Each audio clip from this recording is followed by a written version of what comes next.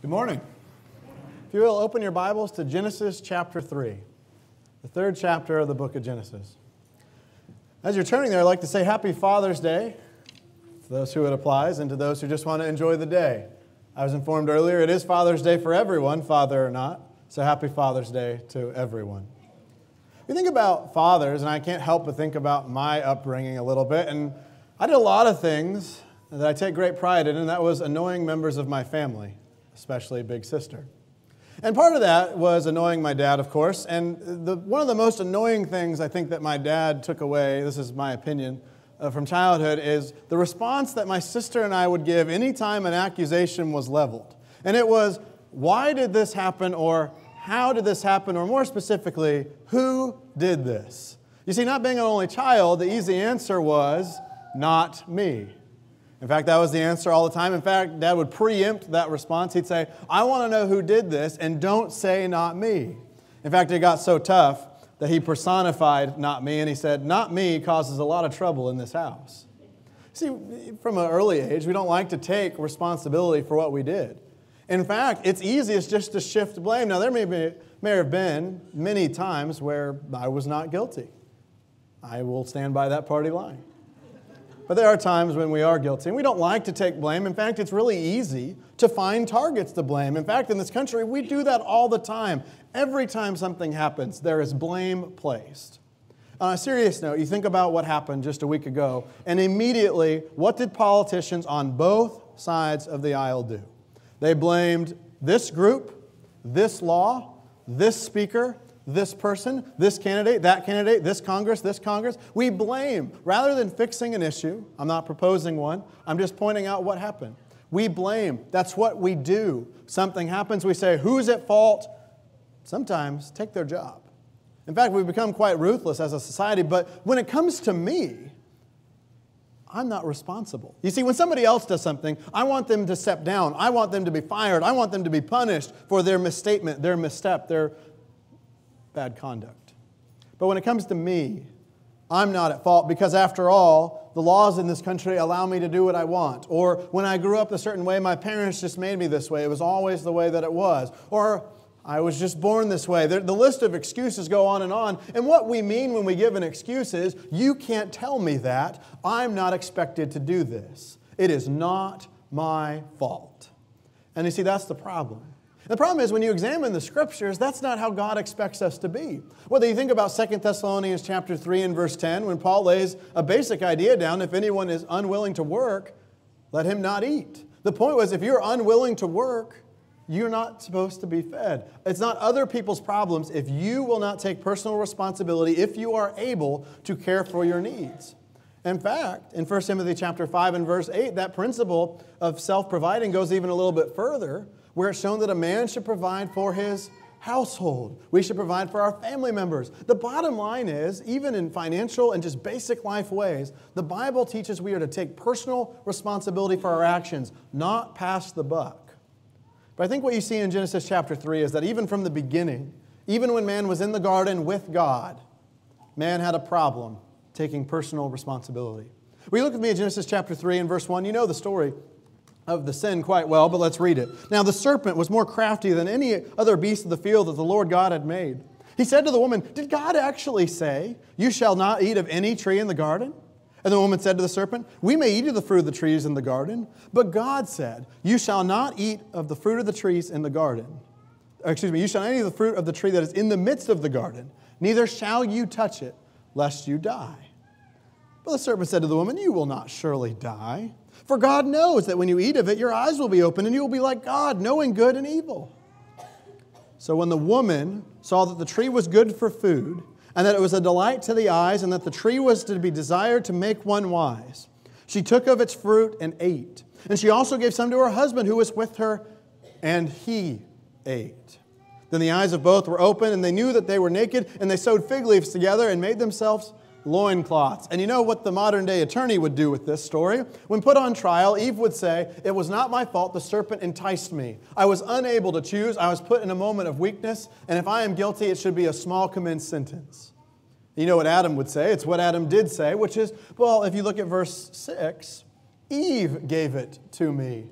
I am not the perpetrator here. it was given to me. In verse 8, and they heard the sound of the Lord God walking in the garden in the cool of the day. And the man and his wife hid themselves from the presence of the Lord God among the trees of the garden. But the Lord God called to man and said to him, where are you? And he said, I heard the sound of you in the garden, and I was afraid, because I was naked, and I hid myself. He said, who told you that you were naked? Have you eaten of the tree of which I commanded you not to eat? The man said, the woman whom you gave to me be with me. She gave me fruit of the tree, and I ate. Then the Lord God said to the woman, what is this that you have done? And the woman said, the serpent deceived me, and I ate.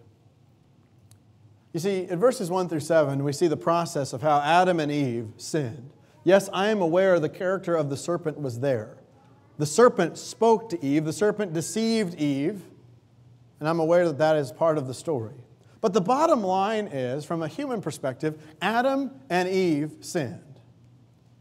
The problem was, not only did they sin, but then they blamed each other. Do you see what was Adam's response? I love this one. Keep in mind, he's speaking to the Lord when in verse 12, he says, the woman whom you gave to be with me, she gave me fruit of the tree, and I ate. We won't go into the dynamic that is to say, this is the woman you gave me who gave me this fruit to eat, but suffice to say, Adam blamed Eve. And when it's Eve's turn to face the Lord, her response at the end of verse 13 is simply, the serpent deceived me, and I ate. And you see, frankly, that Adam and Eve are much like you and I, and that when push comes to shove, we are not to blame. It's not my fault. It's somebody else's. Adam can say, rightfully so, that Eve gave me, and I ate. And Eve could rightfully say, the serpent deceived me, and I ate. But note, what does God do?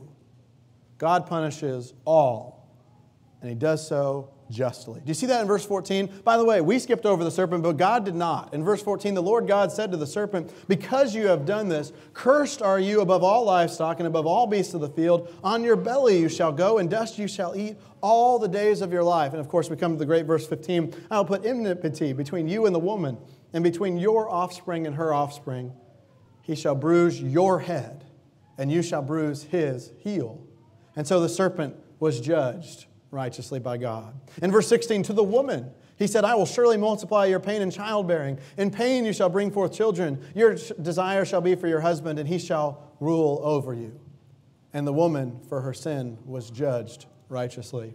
In verse 17, and to Adam He said, because you have listened to the voice of your wife, and have eaten of the tree of which I commanded you, you shall not eat of it. Cursed is the ground because of you. In pain you shall eat of it all the days of your life. Thorns and thistles it shall bring forth for you. And you shall eat the plants of the field. By the sweat of your face you shall eat bread till you return to the ground, for out of it you were taken, for you are dust, and to dust you shall return. And we know from the remainder of chapter 3 that man was cast out of the garden, and that they were guarded against coming back in. And that day, man and woman were punished, not because the serpent deceived them, and in Adam's case, not because the woman gave him to eat, but because Eve sinned. Because Adam sinned. They did what God said not to do, and they were punished for that and that alone. I think when I concern myself with my life, and I say, where do I fit into this? Sometimes when I do wrong, I like to look around and say, but somebody else does this. As if to say, if someone was more corrupt or wicked or depraved than I, that I should get off free. Well, that's poor reasoning. Or even if I say, well, somebody else made me do it. Somebody did it with me. No. Who are we judged by? God. How does God judge? Justly, righteously, and on the basis of me and my actions alone.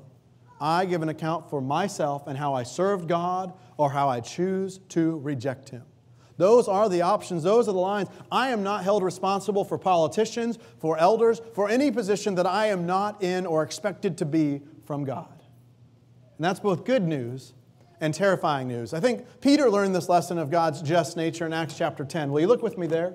As Peter is having to deal with the consequences of God's true law, that Christ has opened the way for all to be saved, both Jew and Gentile, in the case of the convert of Cornelius. In Acts chapter 10 and verse 34 and 35, Peter reaches the profound turning point in the Scriptures in Acts chapter 10 that yes, the gospel is for all. But note the conclusion he reaches to get there. In verse 34, so Peter opened his mouth and said, truly, I understand that God shows no partiality, but in every nation, anyone who fears Him and does what is right is acceptable to him.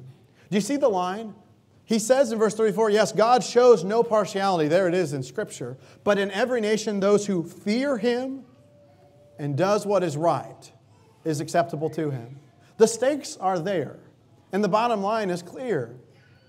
And excuses will not succeed in pardoning us from our rejection of God, whether we don't exalt him as the God that he is or we choose to not do what is right.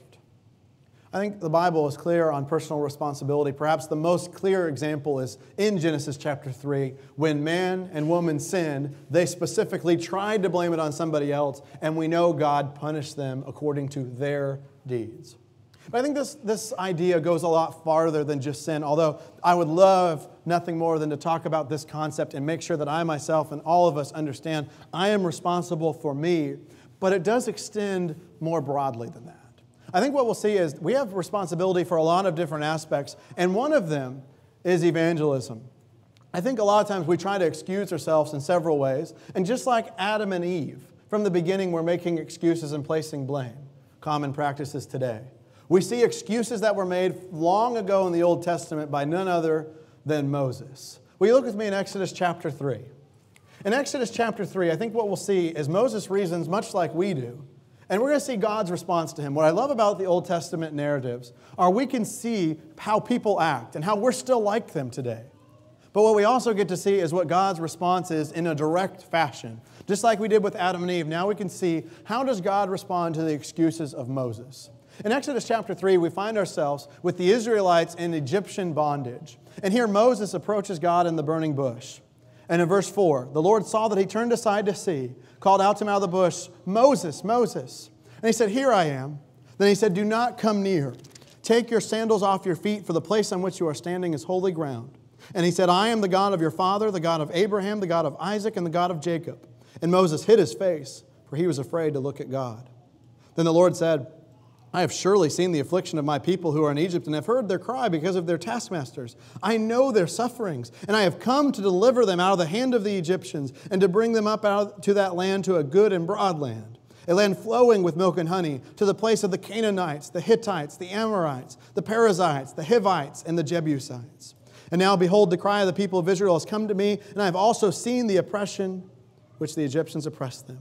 Come, I will send you to Pharaoh that you may bring my people, the children of Israel, out of Egypt. And you see this great calling, and we know Moses goes through with it. We know that Moses ends up taking the people out of the land. But do you know how this conversation goes? God is speaking to Moses in a burning bush. Now try to visualize that. That's hard for us. There is a bush on fire, not being entirely consumed at the moment. God is speaking to Moses.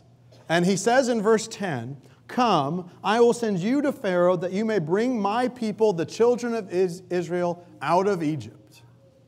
And Moses' response is, who am I that I should go to Pharaoh and bring the children of Israel out of Egypt? See, what Moses is saying is, I'm not your guy. I know, God, this is your plan. He doesn't combat the plan with him, but he says, who am I? Should I really be the one to do this? And you see excuse number one. And what is God's response? Promptly in verse 12, we see, he said, but I will be with you, and this shall be the sign for you that I have sent you. When you have brought the people out of Egypt, you shall serve God on this mountain. And Moses has an excuse, God has the answer, and now we're going to be on our way.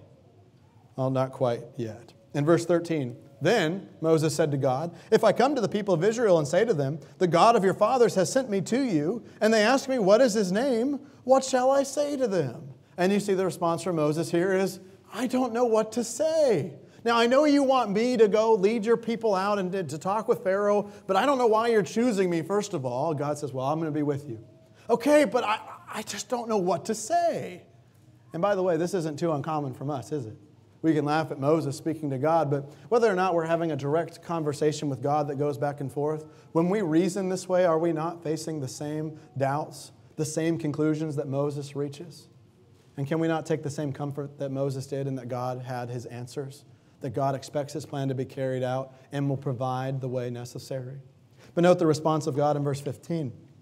God also said to Moses, say this to the people of Israel, the Lord, the God of your fathers, the God of Abraham, the God of Isaac, and the God of Jacob has sent me to you. This is my name forever, and thus I am to be remembered throughout all generations. What is Moses' excuse? He says, this isn't my responsibility because I don't know what to say. That's what his excuse was aimed to do, to excuse him from taking on this responsibility set forth to him by none other than God. And God's response to him saying, I don't know what to say, is, here is what you say. We'll talk about that in a moment. And in Exodus chapter 4 and verse 1, Moses is not done trying to remove himself from the weight of this responsibility. He says, but behold, they will not believe me or listen to my voice, for they will say, the Lord did not appear to you. You see, again, just another excuse of Moses. First he said, I'm not special enough, essentially. Then he says, what am I supposed to say? Now his response is, no one's going to believe me anyway, even if I do go. What is God's response? In verse 2, the Lord said to him, what is this in your hand? He said, a staff. And he said, throw it on the ground. So he threw it on the ground, and it became a serpent, and Moses ran from it.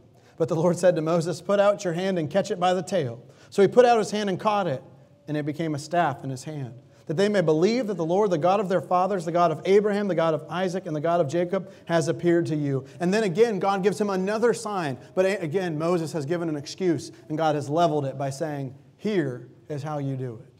Moses says, they will not believe me. God says, here is how you know they will. I am with you. But then Moses still isn't quite done. In verse 10, you see Moses tries another time. But Moses said to the Lord, O my Lord, I am not eloquent, either in the past or since you have spoken to your servant, but I am slow of speech and of tongue. I don't know where you are in there, but I can look at these four excuses and find myself somewhere. Moses starts by saying, who am I that you're going to send me? Then he says, well, I don't know what to say. And he says, well, even if I go and even if I know what to say, they're not going to believe me anyhow. And now what does he finally come to? I'm not good enough. I can't do it. I'm not talented enough. You know that. Who is the maker of Moses? The Lord. Who would know what Moses' capabilities are or are not? If God is a just God, and there are expectations for His creation, can we not reason that it is possible for us to do so? And if we find ourselves at odds with God's will, the problem lies with me, not with others, and certainly not with the Lord who gave the commands. That's an important distinction to make when we say, how are we going to live? You contrast this with Isaiah in Isaiah chapter 6 and verse 8, when the Lord called for him and He says, here am I, send me. The Lord calls for Moses and Moses says, who am I? What am I supposed to say? No one's going to believe me. And I am not the right guy because I simply don't have the talent. I am not eloquent of speech. But lest we forget, let's read the Lord's response in verse 11. The Lord said to him, who has made man's mouth? Who makes him mute or deaf or seeing or blind? Is it not I, the Lord? Now therefore go, and I will be with your mouth and teach you what you shall speak. But he said, oh my Lord, please send someone else. We talked about that last Sunday. Send someone else. Then the anger of the Lord was kindled against Moses, and he said, is there not Aaron, your brother the Levite? I know that he can speak well. Behold, he is coming out to meet you, and when he sees you, he will be glad in his heart. You shall speak to him and put the words in his mouth, and I will be with your mouth and with his mouth, and will teach you both what to do.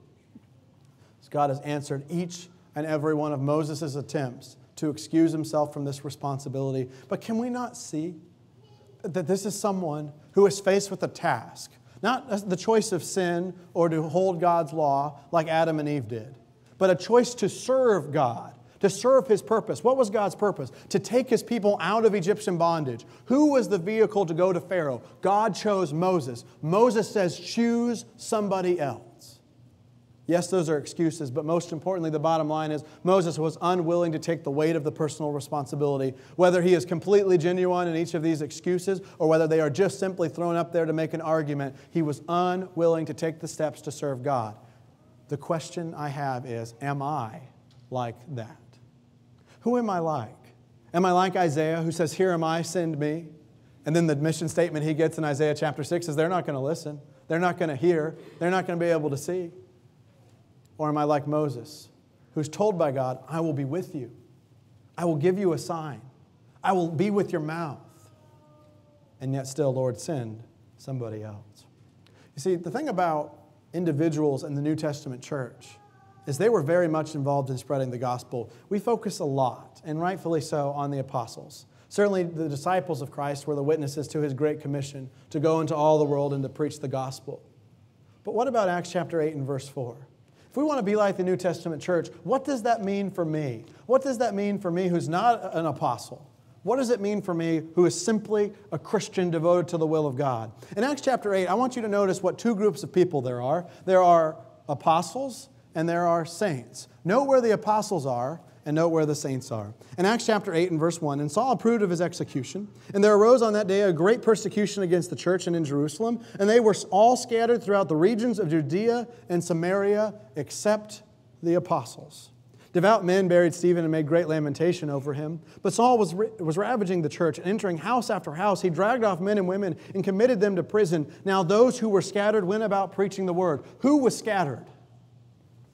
The disciples, except who at the end of verse 2? Except the apostles. You know what the number one way that we excuse ourselves from personal responsibility is, as we talked about last week, that someone else will do it, but there are more qualified people. There's a preacher here, there are elders here, there are deacons here, there are members more advanced in the faith. But where is our personal responsibility? Where is my desire to spread the Word of God in this community at this time? Let me ask, what is your responsibility when it comes to evangelism? I asked that question, and there's probably dozens of different answers because we are dozens of different people made by God, but we share the one goal, to be in heaven with God. We share the one task, to be a light to as many people so that they may know God and glorify Him as well. What is your role? What is my role in evangelism in this community, for this congregation, right now, today? It may be that you feel that you're not qualified to teach. Maybe like Moses, you say, I don't know what to say. But what we can know from evangelism is there's a lot more to it than just being the one teaching. Do you think that when all the saints went about spreading the gospel, that none of the saints that they converted were helped by the teachings of Paul or Peter? Do you think when Paul and Peter found these new converts, they said, we don't need y'all. We know enough about the gospel already? No. There's always more to learn. There's more to do. There's time to grow, but we have to do our work. And the question is, what can I do to improve where I am now? Take responsibility today. What can I do? Answer in your mind. Can you invite people? Do you know someone who can teach a study? If you say someone else should do it, who is the somebody and how can you connect them with that person? Can you host a study? Can you reach out to others? And if you aren't trained, if you don't know what to say, can you not study to learn? Can you not study the will of God to be able to teach others? Wherever you're at, make a goal today in your mind, right this minute. What can I do for the work of evangelism in the Orlando community? The way we excuse ourselves from this is we say, it's not for me. I'm not good enough. I can't do it. And so it wipes out of our mind and we go on doing the same thing we always do, which is close to nothing. Brothers and sisters, we need to be personally invested in the will of God in this community. Wherever you are, be a light. Wherever you are serving, serve. What can you do for evangelism? Do it. Learn. Take on the task. Do it today. Take responsibility. If people in the world are lost in Orlando, it's the fault of each and every one of us for not at least exposing them to the gospel. God provides the increase. We answer to God on an individual basis, but certainly we are responsible for spreading the seed of truth. If people in the community have never heard about God, shame on each and every one of us here this morning, starting with myself. That should never be. With a church like this, with a group of Christians who are serving in this community, we could canvass neighborhoods, we could canvass offices if we just individually did our part. It's not about group efforts. It's not about some sort of church outreach program. It's about me as a Christian talking to who I know. It's about you as a Christian talking to you, who you know. We know different people. We all have got to do our part. This is how God intended His work to be. And when we're not like that, what does that mean for how I view God? And am I going to be personally responsible for the work here? Or will I say that it's the job of the elders? It's the job of Bumby, the congregation, to do evangelism, not me, not I. Let's be like Isaiah. What can I do to improve? Think about where you can serve and make 2 goals this morning on how you can improve. We're going to see that again. Take responsibility for helping others. I think when we read passages like 1 Timothy chapter 5 and verse 16, and let's turn there, please, we see an example of the church having a role. And I think the church is absolutely to be involved with evangelism. It, of course, is to be involved in helping the needy saints. And in 1 Timothy chapter 5 and verse 16, that point is made clear. If any believing woman has relatives who are widows, let her care for them. Let the church not be burdened so that it may care for those who are truly widows. There's two responsibilities there. Yes, the church must not be burdened. Why? So that it may care for those who are truly widows. The church has a lane, but I have a lane too. I am responsible for my family. I am responsible for who I can help. How many passages in the New Testament make clear individual obligation? Galatians chapter 6 and verse 10 makes it clear how broad the individual service goes. Do good unto all men, especially those of the household of faith. All men. It goes beyond just those of the household of faith, although the note is especially for them. Who are we to help? It's not the church's job to help everybody. So when I put in a check into the collection plate, that's not my benevolence. Christ calls us to more than that. We have to know that. We have to practice that. And just like with evangelism goes more than teaching, benevolence goes more than just money. It's about serving. It's about looking. It's about finding. It's about taking advantage of the opportunities. You may not be a good cook. I am a terrible cook. But there's a lot of ways you can help somebody else. Maybe you can mow a yard. Maybe you can help move some furniture. There's a lot of things that each and every one of us can do that others aren't as well suited for. And so the best solution is not to sit down and do nothing and let two people do everything. It's to do what we can do. And again, when you think about hospitality in the New Testament church, it's by definition Christians taking in others. It is by very definition taking care of strangers, going out of perhaps our comfort zone and thinking of others rather than self. If I'm not helping them, if the community is not being served right, that comes back to me because I live here, because this is my work in serving Christ. And that applies to each of us, regardless of title or distinction in the church or out of it. And we need to be looking for opportunities to serve. Of course, the parable of the Good Samaritan is clear in Luke chapter 10. And what you saw is the Good Samaritan come upon a man who was beaten and left for dead. Then he stopped what he was doing and he tended to him in every way he could. That included money, that included care, that included looking out for his future provisions by finding someone to look out for him and over him. That's a distinct responsibility. And again, I have to ask, what can I do to improve? I want to think in our minds for a minute, what can I do to serve others? Is it hosting? Is it housing? Is it money? Is it moving furniture? Is it cooking? What is it? Whatever it is, think of 2 ways you can serve. And let's get started today. I think the bottom line is when it comes down to personal responsibility and Christians individually, we answer to God, but we are responsible no matter what we say. Do you see in Matthew chapter 27? Look at this passage with me. I think this kind of sums up our efforts when we excuse ourselves from personal responsibility. When Jesus is before Pilate, in Matthew chapter 27 and verse 24, Pilate was not an ignorant man. Now, we disagree, obviously, with his conclusion to allow Christ to be crucified, but note what Pilate says. In Matthew chapter 27 and verse 24, so when Pilate saw that he was gaining nothing, but rather that a riot was beginning, he took water and washed his hands before the crowd, saying, I am innocent of this man's blood. See to it yourselves. And of course, the Jews were right there to say, his blood be on all of us and on our children. Then he released for them Barabbas, and having scourged Jesus, delivered him to be crucified. When we excuse ourselves from evangelism for whatever the reason, or from serving others for whatever the reason, we are just like Pilate, who can give whatever reason he wants, but he is guilty because he could have made it stop, and he didn't. Pilate faced a riot, and the Jews were absolutely behaving in a horrendous way because they wanted Jesus dead, no matter the cost, including releasing Barabbas. But how silly does Pilate look, saying, okay, I'm going to let you do this, but it's not my decision. It was absolutely Pilate's decision. Evangelism and serving others is absolutely my role. It's absolutely my life's service because Christ expects it to be. It doesn't matter what I say or how I reason out of it. It is my personal responsibility. And if I'm doing nothing, I am going to be held personally responsible for it. It doesn't matter what I say. It doesn't matter what role others play in deceiving us. You may say, well, I just didn't know better because for years I was taught this. Okay, but start now.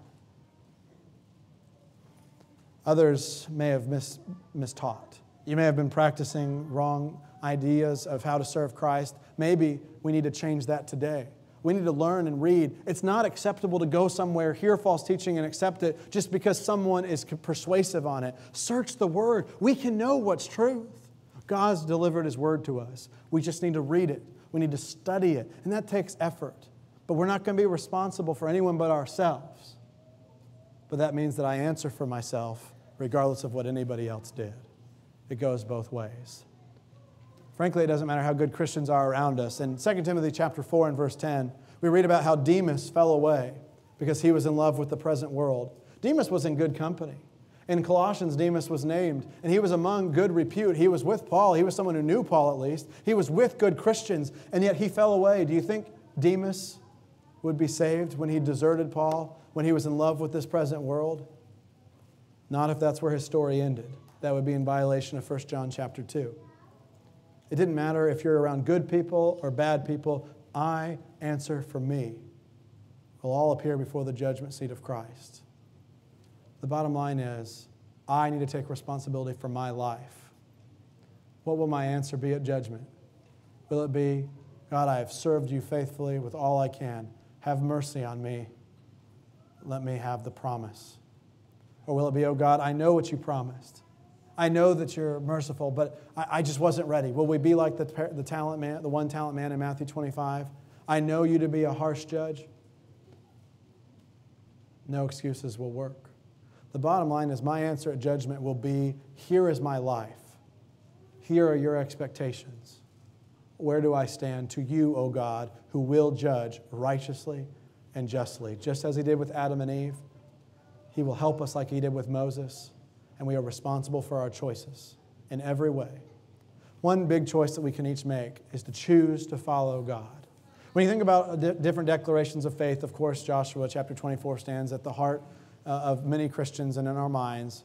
But as for me and for my house, we will serve the Lord. The bottom line is I can serve the Lord or I can choose to reject Him.